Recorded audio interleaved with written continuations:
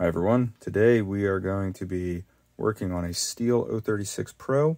We're going to be doing a pressure check of the crankcase to check if we have bad crankcase seals.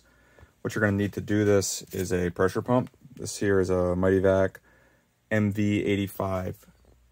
It's actually a pressure and vacuum pump. You can pick these up. Harbor Freight has them for pretty cheap, that brand or others. Need a piece of tubing, some adapters to get the impulse line, which we'll show that in a second.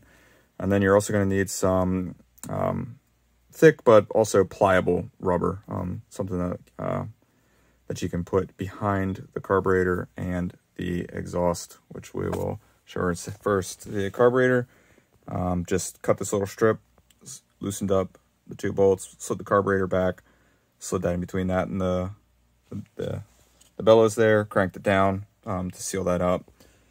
Make sure the spark plug's in nice and tight. If you have a pressure relief valve, make sure that's seated. Then over here, for this test, I just pulled off the muffler, and then that metal plate just slipped another sheet of rubber behind that metal plate, and then just put the two screws back in just to seal off the exhaust port. So once you have all the ports sealed up, you can run your pressure or vacuum through the impulse. So on the 036 Pro, that comes off the crankcase down there where the flashlight's pointing. I have it come running up through the black line, just a cheap adapter from the auto parts store to get up to the blue line hooked up to the pump here. So now we're gonna pump this up to 5 PSI should do it.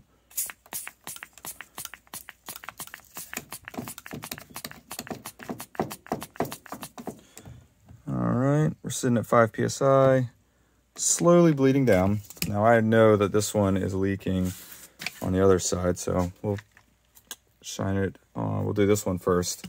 This is just regular soapy water in a spray bottle, just dish soap and water, nothing fancy. So spraying that all around the seal. Not seeing any bubbles forming. We're down to about, I don't know, 4 PSI. So we've been leaking down out of somewhere, which is the other side. Pump that back up to 5 PSI so we get a good example of how to look for this.